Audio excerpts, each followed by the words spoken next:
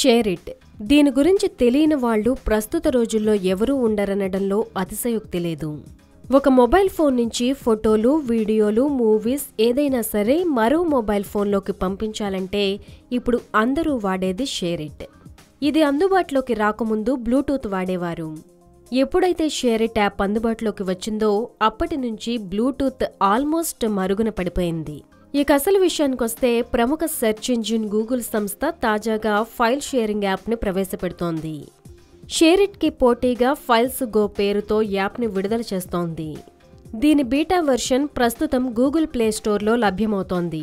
మరికొద్ది రోజుల్లో దీని పూర్తి వెర్షన్ను విడుదల చేసేందుకు గూగుల్ ప్రయత్నిస్తోంది. దీని ద్వారా ఫోటోలు, వీడియోలు, యాప్స్ ఇలా అన్నింటినీ ఒకరి దగ్గర నుంచి మరొకరికి షేర్ చేసుకోవచ్చు. ఆండ్రాయిడ్ 5.0 లాలీపాప్ వర్షన్, అంతకన్నా డెవలప్డ్ వర్షన్స్లో ఈ యాప్ డౌన్లోడ్ చేసుకునే అవకాశం ఉంది.